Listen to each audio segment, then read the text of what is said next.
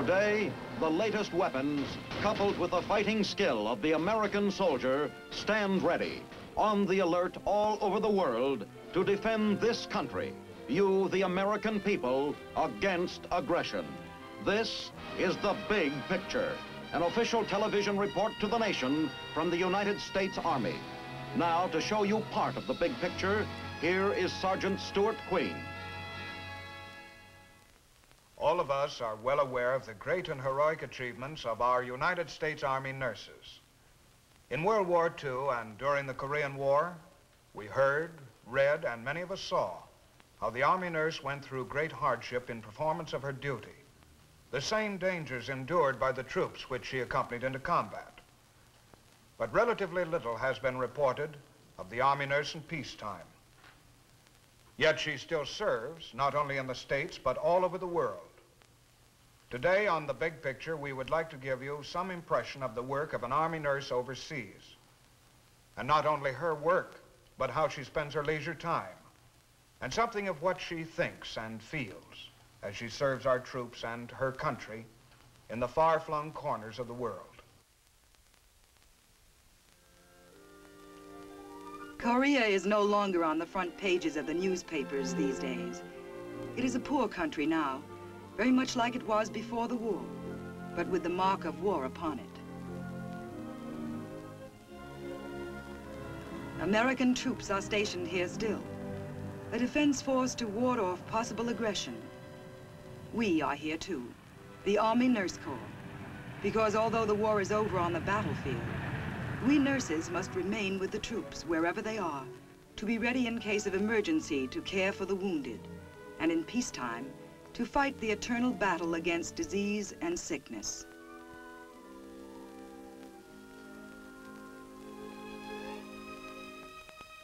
When a new group of nurses arrives at the airport, it's always something of an event, for the newcomers as well as the old-timers. But there's not usually much time lost between arriving and being assigned duties at the hospital. There's plenty of work to be done here. Each new nurse has a job waiting for her. But first, in Korea at any rate, a new nurse is given a proper outfit for protection against the cold of the Korean winter. The keynote of the costume is not fashion, but utility. It's not mink, but it's warm. For once, it's nice to try on a hat and not wonder whether it's the right one. Does it do something for you? You bet. Keeps you cozy at 5 below. The new nurses are on the roster now, and the routine of work in the wards has begun. All over the world, wherever our troops are stationed, the Army nurse is an ally of the soldier in his battle against sickness and pain. Her words of sympathy and understanding can be as important and valuable as her skill and knowledge. Both are required if she is to really fulfill her role as an Army nurse.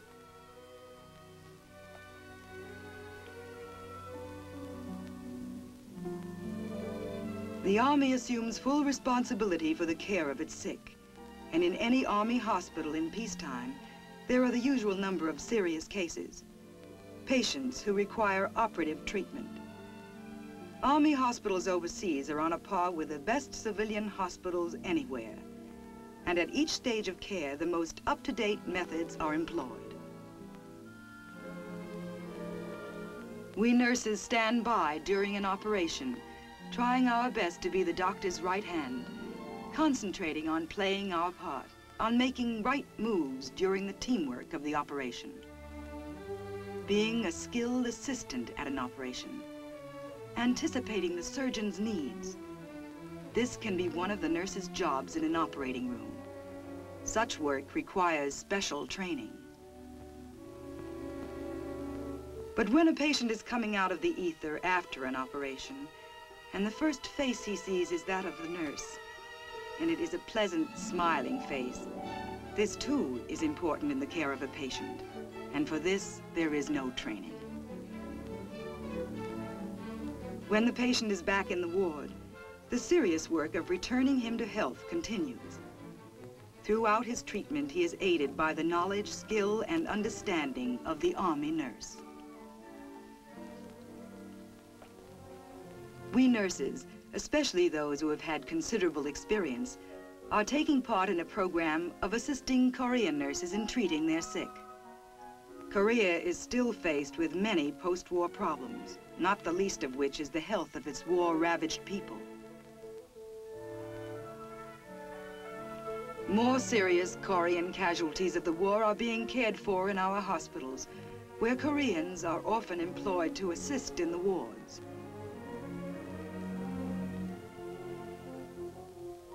We give our own medical corps men instruction in ward duties, routines such as taking the patient's blood pressure.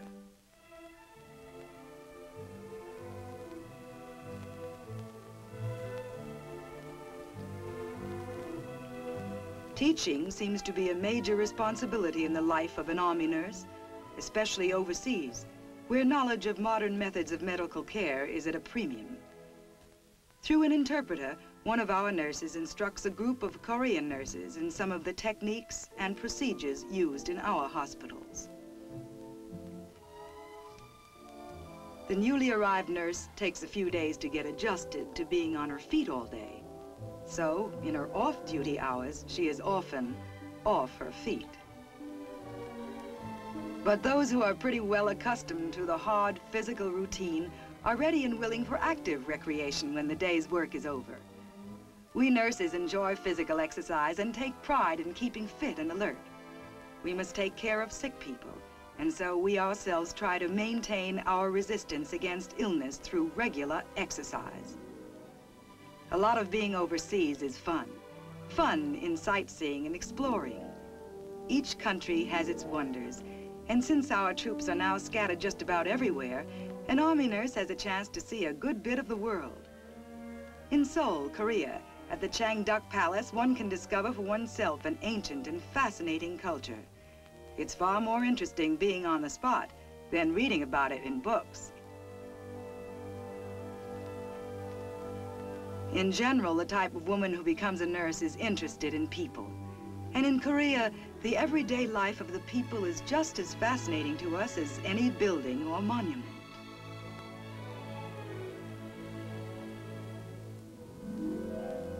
There are little things to record, snapshots that will be interesting to look back upon or to enclose in a letter home.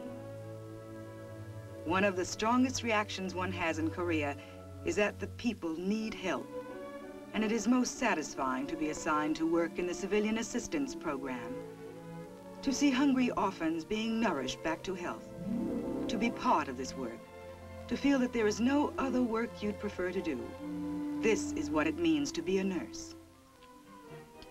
Being an Army nurse overseas is for nurses who want to go places and do things. Frequently, those on assignment in the Far East have the opportunity of visiting Tokyo, which is an exciting place for shopping and sightseeing.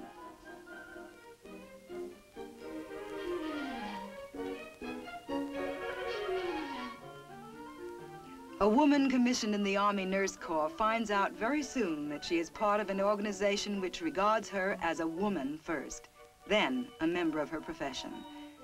Her life is not regimented. She is expected to grow and develop as a person, to react humanly and enthusiastically to the world about her. She is given the time to develop interests, to enjoy stimulating activity and companionship. Such recreation helps her to return to her work refreshed and ready.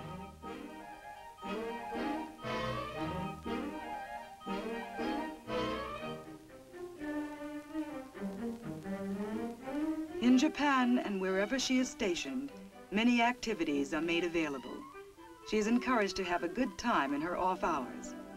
As a type, the Army nurse is a well-rounded person, understanding and interested in people, as well as young in heart, fun-loving and gay.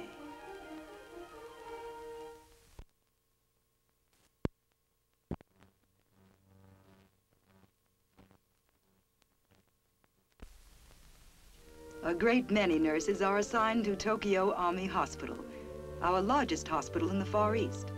It bustles with medical experts who are here to carry out the mission of the hospital, as defined by its commanding officer, Colonel Charles Kirkpatrick.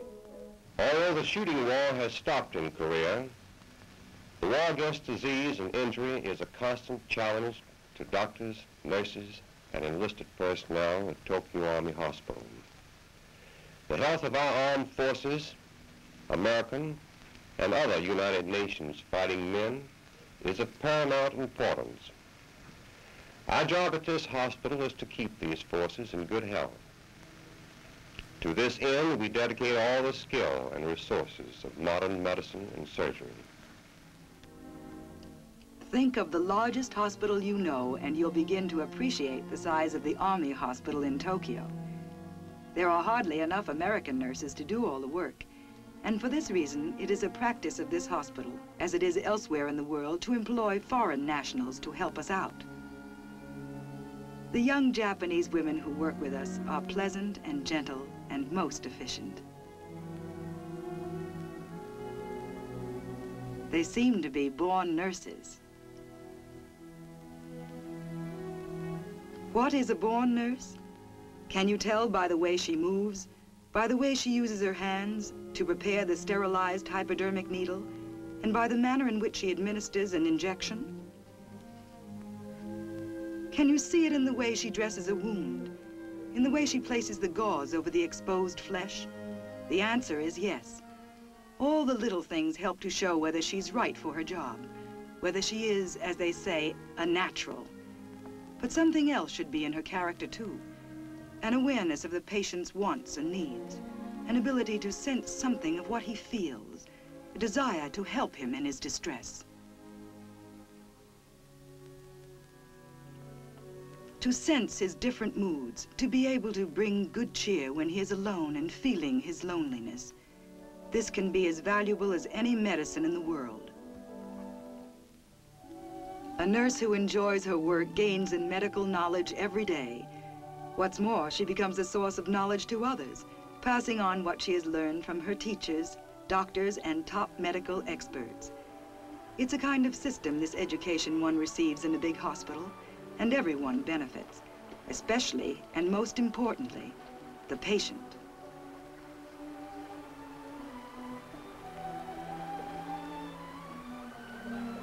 Hydrotherapy, a whirlpool bath to give passive exercise to the muscles of an injured leg. Many of the experts who wear the white uniform of a nurse are actually members of the Women's Medical Specialist Corps, which is a branch of the Army Medical Service. These women are experts in the fields of dietetics and physical and occupational therapy. They are in relatively new professions, which the Army has recognized as an important part of medical practice.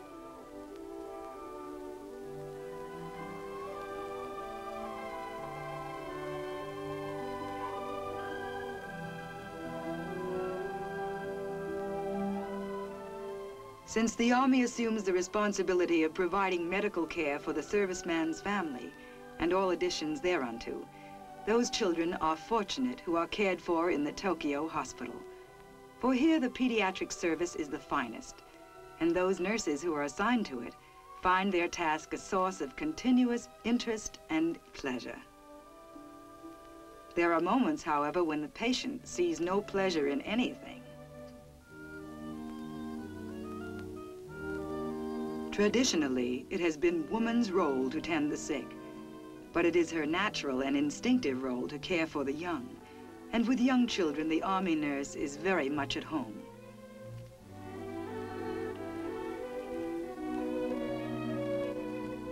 In the evening, the Army nurse is at home in a different sense. She can be alone and undisturbed to write a letter. Or she can be with others. Rarely is she at a loss for something to do in her leisure hours.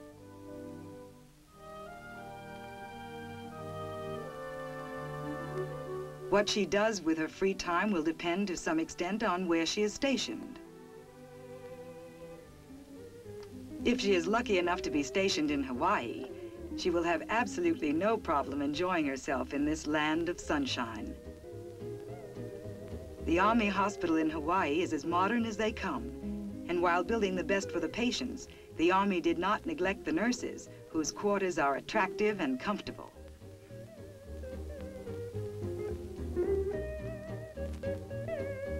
There is a bright gleam about Hawaii. Even inside the hospital, the equipment glistens in its newness. It's the very best, the very latest. However, the appearance of things is not of the greatest importance in your work as an Army nurse. Wherever you are stationed, you will find one factor to be of greater consequence than any other, and that is the satisfaction you gain from your work. The deep pleasure of knowing that you are helping people to get well. If the job means something to you, it will mean not where you are stationed or how shiny the equipment, but the work of nursing itself. Patients are grateful, unselfish, uncomplaining.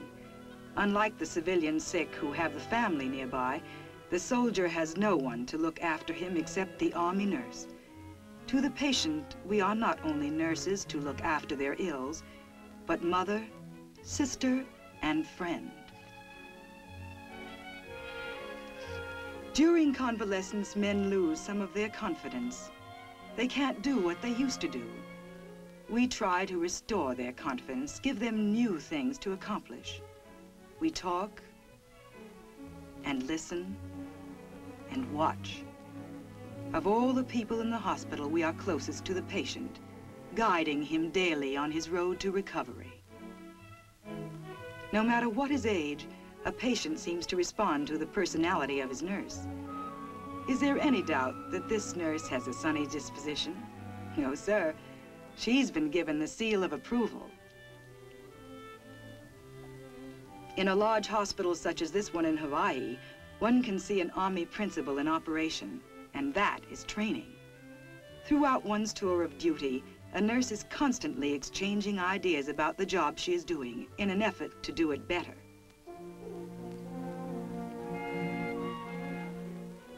One basic and rather pleasant fact about life for the Army nurse overseas is that there are usually a good many young officers who can be counted on as escorts. In most corners of the globe, the Army nurse finds a delightfully high proportion of men to women, and this statistical background, plus the beautiful tropical background of Hawaii, can make for a very pleasant afternoon. During the Civil War, nurses were expected to be plain-looking, but youth and looks are far from being taboo today. We have come a long way from an ancient conception of an Army nurse, and today she is a freer and happier individual because of it. Today she knows and enjoys the excitement of travel. Her work takes her not only to Hawaii and areas of the Pacific, but to Germany and France and the Middle East. Here in the United States zone of Germany, she is close to the world behind the Iron Curtain. What is duty like in this part of the world? Let us follow one nurse during the first hours and days of her new assignment in a foreign land.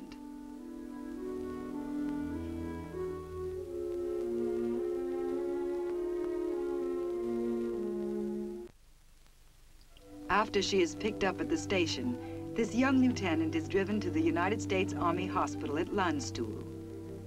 Like any officer in the Army, she goes through the preliminaries of signing in at the new post and formally meets the officer who will assign her to her new duties. All of this is formal and military, but friendly.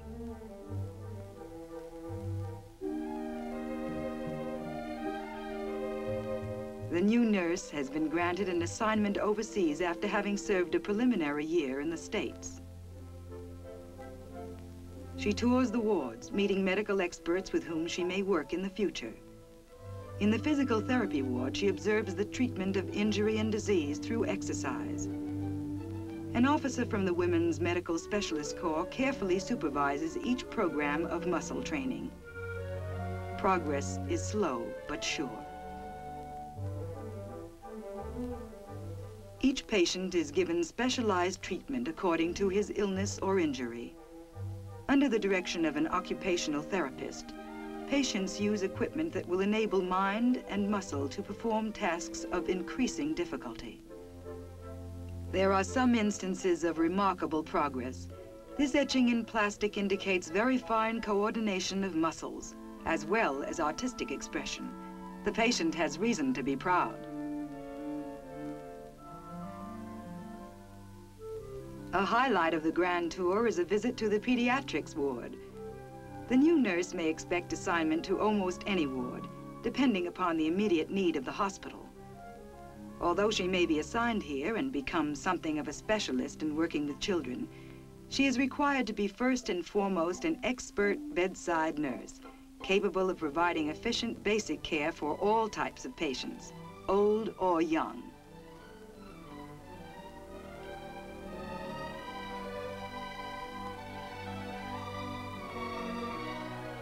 Over at the nursery was a newcomer, an incubator baby, doing very nicely.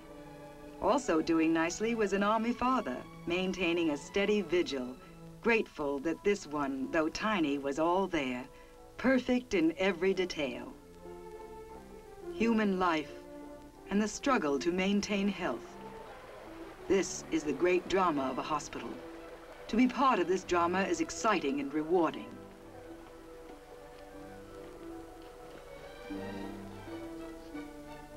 The skill with which simple bedside care is performed, this can be as much a matter for pride as vast specialized experience. From her first days as a nurse, the Army urges her to learn and practice those bedside skills which are the true sign of efficient and effective nursing care. Certain illnesses require special diets. A dietitian with a background in the science of nutrition supervises the preparation of hospital food, including its appearance and taste. Even after she is assigned, the new nurse may keep herself ready to observe other phases of hospital activity.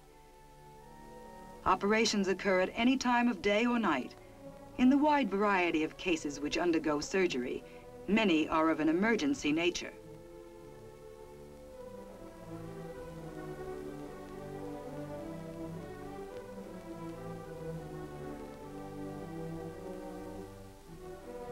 The patient is wheeled into the operating room.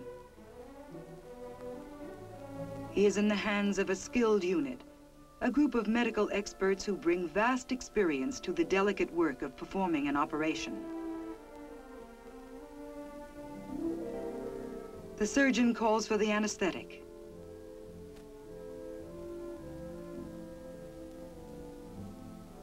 Each person in the operating room has been trained to work as part of a team. Each hand and each move and gesture has been practiced and coordinated.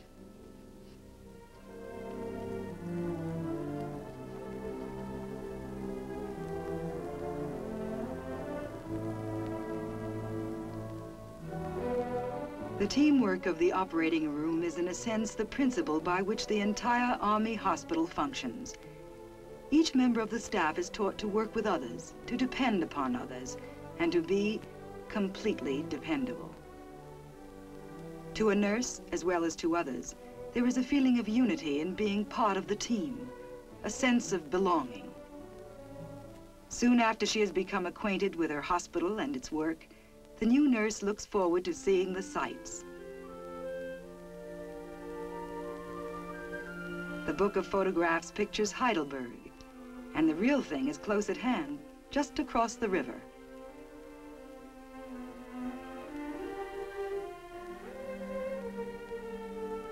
Heidelberg, yesterday and today a center of learning, a typical old world city to explore to one's heart's content. Heidelberg Castle. Since our new nurse will have 30 days of free time during the coming year, she can plan to visit other places of equal interest in Germany, as well as in other parts of Europe. If she is up to it, there can be many hours more of browsing in Heidelberg shops. In Germany, an Army nurse may apply for admission to special courses, such as the one given at the hospital in Neubrück, in anesthesiology.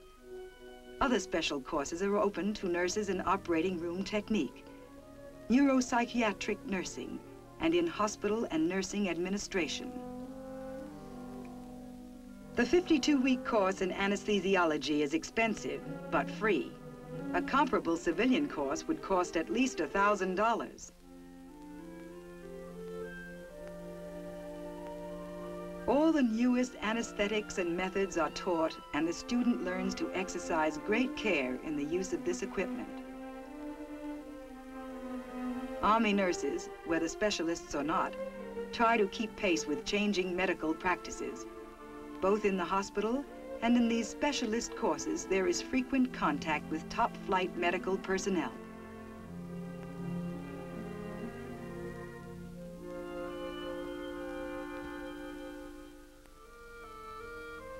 This, then, is the Army nurse overseas. In all our work, we are guided by words we spoke when we became part of the Army Nurse Corps, the pledge of the Army nurse. As an Army nurse, I accept the responsibilities of an officer in the Army Nurse Corps. I shall give faithful care to the men who fight for the freedom of this country and to the women who stand behind them. I shall bring to the American soldier, wherever he may be, the best of my knowledge and professional skill. I shall approach him cheerfully at all times, under any conditions I may find. I shall endeavor to maintain the highest nursing standards possible in the performance of my duties. I shall appear fearless in the presence of danger and quiet the fears of others to the best of my ability. My only criticism shall be constructive. The reputation and good name of the Army Nurse Corps and of the nursing profession shall be uppermost in my thoughts, second only to the care of my patients. I shall endeavor to be a credit to my country and to the uniform I wear.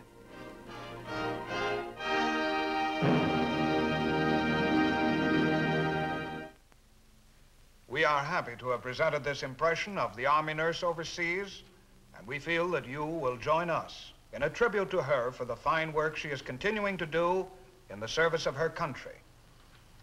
This is Sergeant Stuart Queen, inviting you to be with us again next week for another look at your United States Army in action on The Big Picture. The Big Picture is a weekly television report to the nation on the activities of the Army at home and overseas. Produced by the Signal Corps Pictorial Center. Presented by the United States Army in cooperation with this station. You too can be an important part of the big picture. You can proudly serve with the best equipped, the best trained, the best fighting team in the world today, the United States Army.